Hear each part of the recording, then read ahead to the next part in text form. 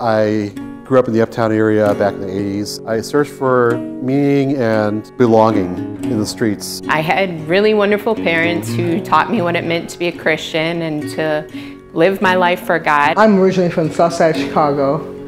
I've been here since I was 17 on the North Side. I guess I always look at myself as kind of a restless, searching type person. I've always been trying to ask the question of where do I fit in? I've been a Christian most of my life. So I grew up in Ghana for 13 years and came to the States in 2006. When I got to a place of intense addiction and couldn't stop doing drugs, couldn't stop drinking my brains out, couldn't stop with sexual addiction. And so I always wanted to be a hippie, you know.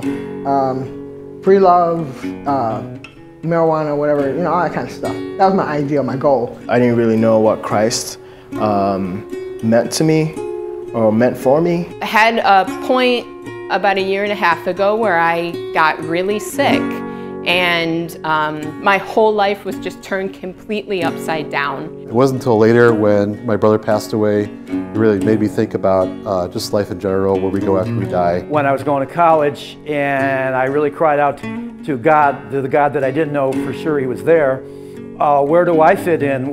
Where's a job for me that I will be happy with and satisfied with?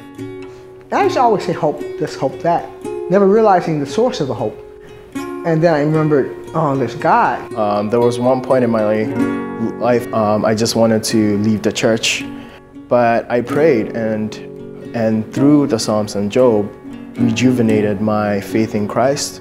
And I remember just reciting the 23rd Psalm and just saying, God, I need you. Slowly, as I just kept praying and I would read my Bible, I would read scripture verses that my mom would text to me, I just started to feel a peace. When I was 16, my mom came to me and she told me about Jesus Christ, how she accepted Him into her life, how it changed her life. And I was really looking for that. I was looking for a change. I recognized that Jesus Christ had done something on the cross for hopeless people just like me. And He's the God of hope, and He's changed my life. And I've been serving for the last 44 years. I've been doing evangelism, writing, and working with the poor and homeless at Cornerstone Community Outreach. I guess that's how I found my way, through hope in God. I'm still trying to figure out and navigate my faith, but right now I do feel like Christ is my cornerstone. That even if things don't work out the way I planned, it's okay.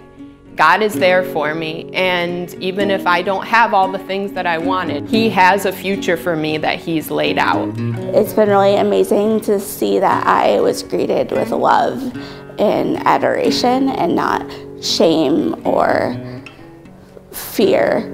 That's what I experienced when I encountered Jesus Christ. I was really transformed. That transformation, I think, was really just a story of hope for me.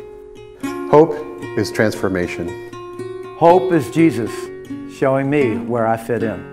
Hope is God's presence in uncertain times. Hope is seeking and finding our way through Christ. Hope is the opportunity to be healed. Hope is the beginning and the end, the Alpha and the Omega, God alone. The Christ that I know is my eternal hope.